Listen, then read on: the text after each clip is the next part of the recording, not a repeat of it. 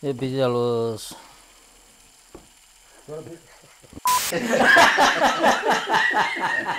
Να μην το πω. Σου είπα να καθίσεις από εδώ όμως. Να μην το πω, ναι, αλλά ήταν από εκεί και ήρθε και από εδώ τώρα. Πάντα θα κάνουμε ένα καλύτερο από το καλύτερο. Να σας συστήσω. Ο χειρούργος και βοηθά χειρούργο.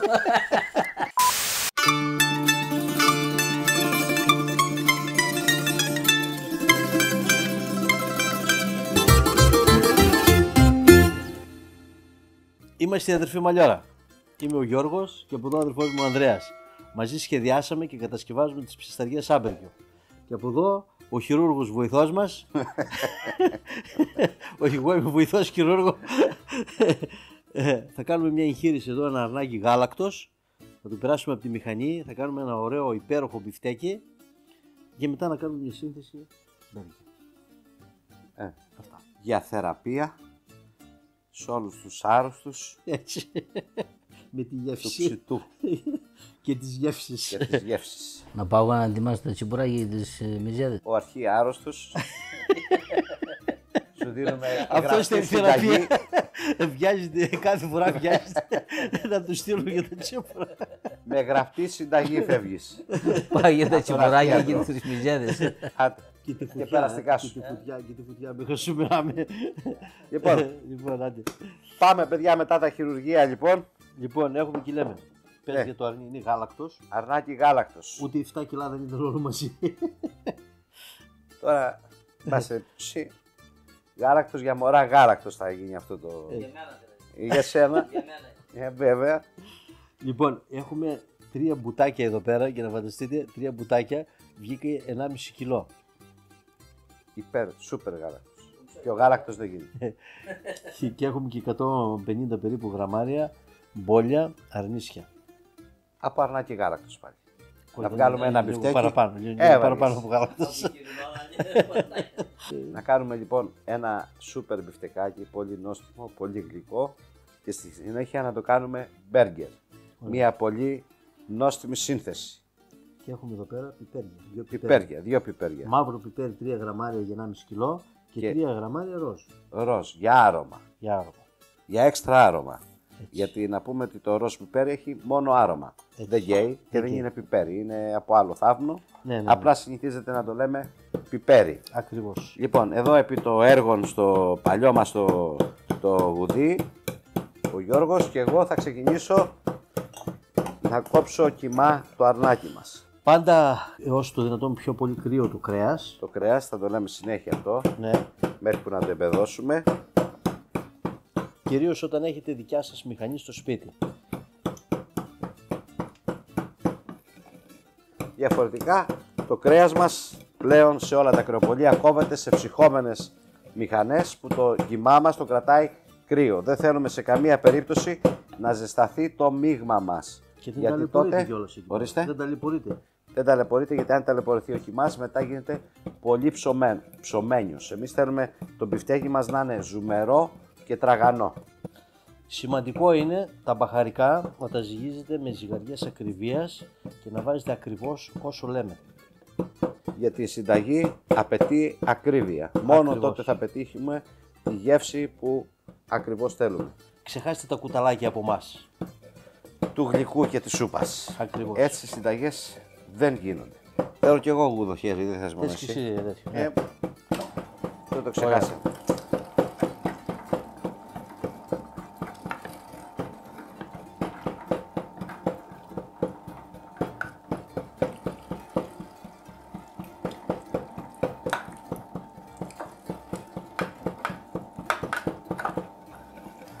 Λοιπόν, εφόσον χτυπήσετε καλά τα πιπέρια,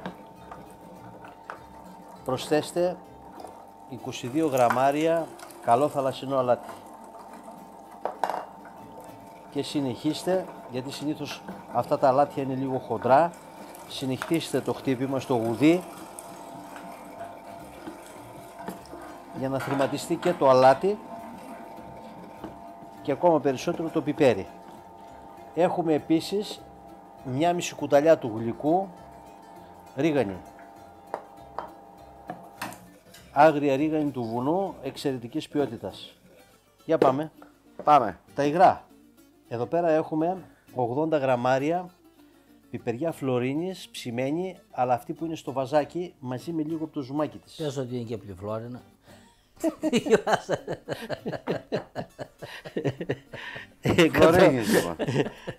100 γραμμάρια κρεμμύδι τριμμένο στον τρίφτη και στραγγισμένο, όχι στημένο. Όσα υγρά φύγουν δηλαδή είναι το στράγγισμα.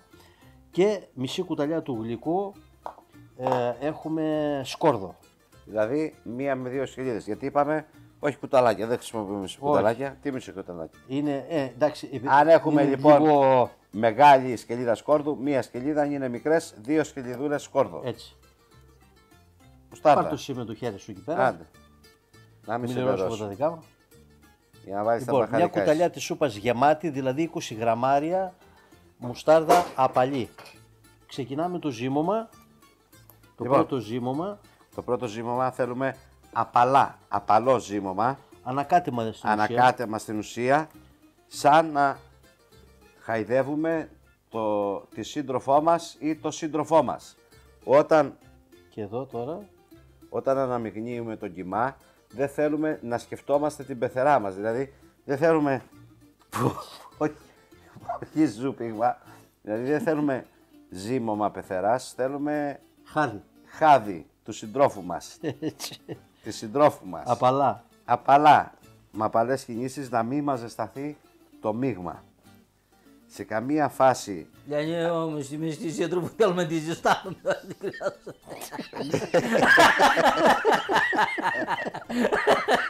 Σωστό τώρα εδώ. Μας έπιασε την καρδιά μας. άμα θέλει η σύντροφος πολύ ζέσταμα, δεν κάνουμε τίποτα, Ανδρέα μου. Πρέπει να είναι ζεσταμένη από μόνη της. Έτσι ακριβώς. Πυρωμένη. Λοιπόν, πάμε. Άντε να φάμε και μια ώρα. Ναι, Προσθέτουμε μπαχαρικά προσθέτουμε τα μπαχαρικά λοιπόν και ανακατεύουμε. και ανακατεύουμε. Χαϊδεύουμε. Να, Έτσι. Λοιπόν, κάτσε να κάνουμε μια τούμπα εγώ τούτο Αν. εδώ. Έτσι, γιατί για αρκετά. ρίχτω. Έτσι. Αυτά είναι. Δείξε ένα ανακάτεμα καλό. Είπαμε, Ένα χάιδεμα, χάιντε. χάιδεμα καλό είπαμε. Έτσι. Χαϊδεύουμε. Αυτό. Δεν σκεφτόμαστε την πεθερά μας. Δεν θέλουμε να πνίξουμε τον κιμά μας. Λοιπόν, Πάμε. γάλα σκόνη ρεγγιλέ. Δηλαδή άπαχο γάλα. Από άπαχο γάλα. Οπότε δίνονται σκόνη. τις αγελάδες. 15 γραμμάρια. Θα ξεχάσω καμιά δοσολογία και θα μας ρωτάνε μετά. Λοιπόν, κόμι γκουάρ 7 γραμμάρια. Κάνει πιο ελαστικό το μείγμα μας. Έτσι. Σας το έχουμε δείξει σε αρκετά μπιφτέκια Και θα το δείχνουμε. και θα το δείχνουμε. Σχεδόν δεν λείπει από κανένα. Όπως θα έχετε διαπιστώσει όσοι παρακολουθείτε τα μπιφτέκια μας και τα μπέργκερ μας, υπάρχει σκόνη γκουάρ, κόμι γκουάρ σε πολλά μπιφτέκια, αλλά η δοσολογία διαφέρει από μπιφτέκι σε μπιφτέκι. Υπάρχει λόγος που γίνεται αυτό. Εδώ έχουμε παράδειγμα λιγότερο κόμι γκουάρ, γιατί θα προσθέσουμε και 7 γραμμάρια πρωτεΐνη σόγιας. Θα το βρείτε σε καταστήματα με βιολογικά προϊόντα. Είναι σταθεροποιητές, είναι τα υλικά που θα κάνουν το μπιφτέκι μας πιο ελαστικό, Έτσι. πιο ζουμερό, γιατί δεν θέλουμε, όπως λέω πολλές φορές, να γίνουν τα μπιφτέκια μας ψωμένια. Μπατζίνα μπλέμινες. Μπατζίνα. Τώρα εδώ ίσως χρειαστεί και λίγη φρυγανιά ανάλογα με το πόσο υγρασία έχει ο κιμάς για να δώσουμε καλύτερη υφή. Θέλουμε λίγο φρυγανίτσα, Πιστεύω Γιατί πως είναι- βλέπω το μείγμα τώρα κάμια 20 γραμμάρια, γιατί είναι ίσως και 30. γάλακτος Ναι. το αρνάκι μας, έχει πολλά υγρά. Έτσι, μπράβο. Γύρω στα 30 Είμαστε γραμμάρια. εντάξει. Για να πούμε ότι σε όλες αυτές τις συνταγές βέβαια που δείχνουμε στα μπέργκερ, δεν είναι μόνο ένα μπέργκερ, είναι συνταγές για να κάνουμε ένα πολύ νόστιμο μπιφτέκι Ακριβώς. και να στήσουμε ακόμα και ένα πολύ ωραίο πιάτο. Γιατί αυτά που βάζουμε μέσα στο μπέργκερ, στα ψωμάκια μας, μπορούμε να τα βάλουμε συνοδευτικά σε ένα πολύ ωραίο πιάτο. Και αυτό κάνουμε. Η μίξη των μπαχαρικών και ο συνδυασμός Και η χρήση των μπαχαρικών γενικότερα, θα έλεγα εγώ ότι μοιάζουν με νότες μουσικής. Όπως Έτσι. με τις νότες της μουσικής συνθέτουμε υπέροχες μελωδίες, έτσι ακριβώς με τα μπαχαρικά συνθέτουμε γεύσεις. Το ίδιο συμβαίνει και με τα καλά αρώματα, είναι νότες. Ακριβώς. Και εδώ λοιπόν έχουμε αρώματα, γεύση, νοστιμιά και αρώματα. Ακολουθήστε τις συνταγές μας Απόλυτη ισορροπία. πιστά και πειραματιστείτε και μόνοι σας για να βρείτε τις δικές σας αναλογίες, τις δικές σας γεύσεις. Και διαμορφώστε την κάθε συνταγή με τα δικά σας τα γούστα. Έτσι Εμείς σας ακριβώς. δίνουμε ιδέες. Έτσι. Κάνα 2 ώρες στο ψυγείο και πάμε για τα τσίπουρα. Έτοιμος είσαι, μικρέ? 2 ώρες τσίπουρο είμαι ό,τι πρέπει. Μην πιέσει πολύ όπως την άλλη φορά. Λοιπόν, Πάμε. δεν γλιτώνουμε από τα τσίπουρα. Φύγαμε. Φύγαμε. Λοιπόν, καλύτερη ώρα. Καλύτερη ώρα. Αυτό, σου είπα. της παρέας. Θα πεις τώρα ότι σε βάλαμε αγκουράκια μπροστά. Να μην το πω. Σου είπα να καθίσεις από εδώ όμως. Να μην το πω, ναι, αλλά ήταν από εκεί και ήρθε και από εδώ τώρα. Όχι, ήταν Μ' στην ακολουθεί το αγκούρι και η ελιά. Μάλλον εσύ τα ακολουθείς, τα θες μη φαίνεται. Αντί για μας. Γεια μας. Άλλαζα εγώ πάλι. Άντε στην υγεία μας. Άντε στην υγεία Δεν μας. θα κάνει τέτοιο, θα τα άλλαζες. Μπα. Σίγουρος να είσαι. Ρε εσύ, στους φίλους μας εδώ, στην υγεία σας παιδιά. Στην υγεία σας Υγεία καλή σας, μαγαζί. Αφοσιωθήκαμε Καλή εδώ παρέα. πέρα στο φαΐ και στο πιωτή. Η καλύτερη ώρα είναι, έτσι. Να δούμε πώς θα κάνουμε το γύρισμα μετά. Μετά τι έχει, μόνο φαΐ. Ανάβει ο Ανδρέας τη φωτιά, ψήνει ο Ανδρέας, τρώμε εμείς. Τώρα που έκατσα. Αυτό Ξανασκώ. είναι υποσυζήτηση, το τρώμε εμείς. Τι θες να πεις ότι Μου είπε. σε αφήνω μυστικό.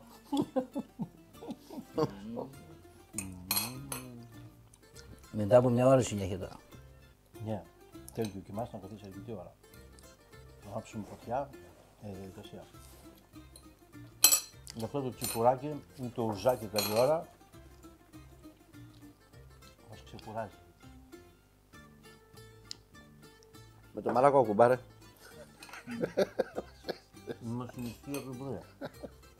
Ανακατέψαμε και τόσο κοιμά. Ανακατέψαμε και τα ούζα με τα τσίπουρα. Σε λίγο θα έχουμε και τις μπύρες. Εγώ είμαι ο καλύτερος στην παρέα να πάμε τσιπουράδικο. Γι' αυτό δεν σχεδιάζει κανένας. Θέλω στις μυζέτες.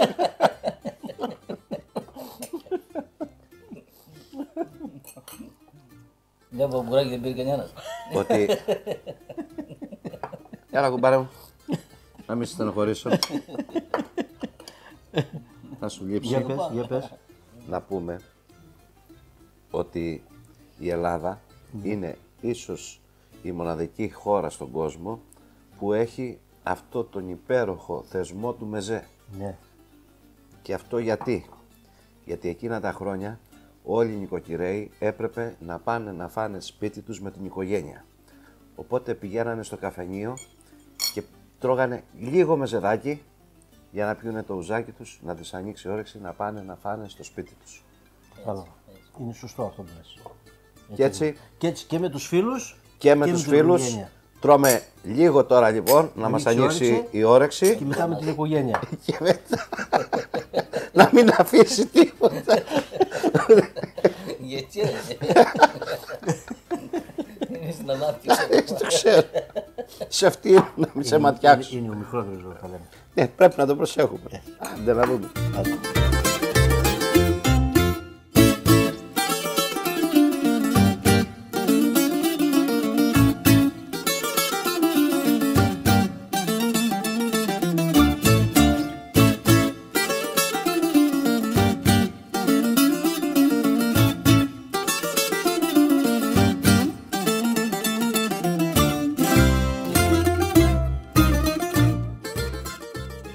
Λοιπόν, χέρια πλημμένα έχεις, έτσι.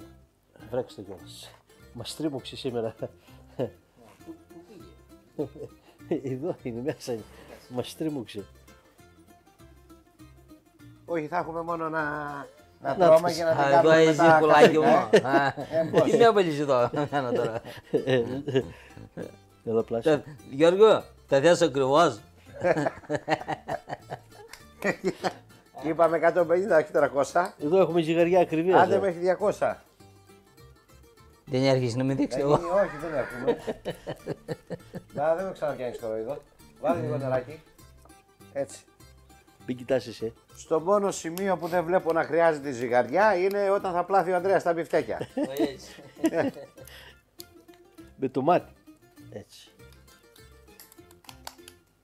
Είδες επιδεξιότητα. Πήρα μαθήματα καλά εδώ από το φίλο μας. Λοιπόν, κατά τον ίδιο τρόπο θα φτιάξουμε και όλα τα υπόλοιπα.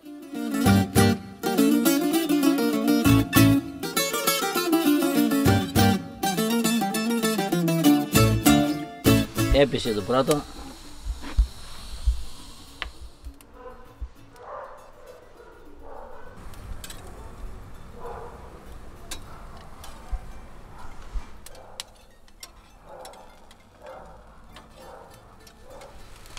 Με προσοχή τα γυρίσματα. Βοηθάνε πάντα οι δύο σπάτουλες. Και τα κουνάμε αριστερά-δεξιά για να μην κολλάνε πάνω στη σχάρα. Ψήστε σε μέτρια προς δυνατή φωτιά και αρκετά κοντά στα κάρβουνα, 8 με 10 πόντους.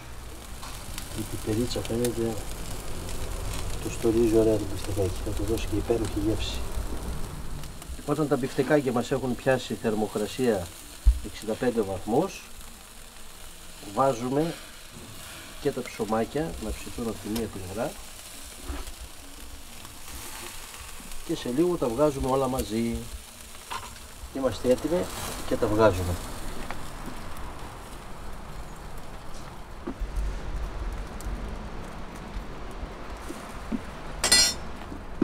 Πάμε να τα ετοιμάσουμε. Επειδή άλλος... Τώρα πήρες μικρό τέτοιο, θα φτιάξεις ένα. Για να φτιάξει. Ένα για τους φιλοξενούμενους. Δεν τρώει. Για μένα που είμαι φιλοξενούμενος δηλαδή. Εγώ τι είμαι δηλαδή. Καλά, κάτσε να δω όταν θα έρθω στην καρδίτσα πάλι μην πείτε με τρώνε πάλι εσύ που τον νοικοκύρες. Πρέπει να χάσεις κανένα κιλό. Ναι. Φροντίζουν οι φίλοι μου για μένα. Έτσι. Σηκώνω χαρτίζα μου να τίνω την καρτίτσα με τα πάτια. Αυτό είναι. Να δεις για πότε χάνονται. Τοματούλα. Εδώ. Φέτα τριμμένη μαζί με μπούκοβο. Μπούκοβο, γλυκό και καυτερό. Μαζί. Σε αναλογία 3 μέρη γλυκό, 1 καυτερό. Ή καταβούληση. Ή καταβούληση. Σωστά. Η φετούλα. Και τώρα εδώ τι έχουμε. Εδώ έχουμε τώρα μια σως γιαουρτιού, Ναι. που θα μπορούσε να είναι τζατζίκι, αλλά αντί έχει ό,τι έχει το τζατζίκι μέσα, αλλά αντί για αγκουράκι κόψαμε τα κοτσανάκια, τα τρυφερά από τα μαρουλάκια ψηλά και τα βάλαμε μέσα για το κράτς. Κατά τα άλλα έχει ξιδάκι, λαδάκι, λίγο πιπέρι. Λίγο άσπρο πιπέρι. Ναι, λευκό πιπέρι. Ό,τι βάζουμε σε ένα τζατζίκι. Ακριβώς. Το μόνο που διαφέρει είναι το αγκουράκι. Που αντί για αγκουράκι έχουμε μαρουλάκι. Έχουμε μαρουλάκι, Έτσι δεν μπορούμε. αλλά όχι ολόκληρο το μαρούλι είπαμε. Μόνο τα κοτσανάκια, έχει σημασία αυτό που τα λέμε. τρυφερά κοτσανάκια, τον κορμό που έχει το κάθε φύλλο του μαρολιού. Τα είπαμε τώρα, φτάνει. Φτάνει. Παρακαλώ. Κουράστηκες, Έχεις δίκιο. Ορίστε. Αυτά είναι. Να το σταυρώσουμε. Δεν κρατιέται ο φίλος μου. Να πάρεις ένα μεγαλύτερο μαχαίρι να κόβει μία και έξω. Α, στο τώρα, χασουμιάρι θέλουμε περισσότερο. Έχει μεγαλύτερο. Τι έχουμε υπάρξει. Τι σπιδεύεις με τα μεγάλα. Εσύ Εσύ φταίς. με το υγρά. Άντε, Άντε να πάρουμε Βουρ. τώρα. Βουρ.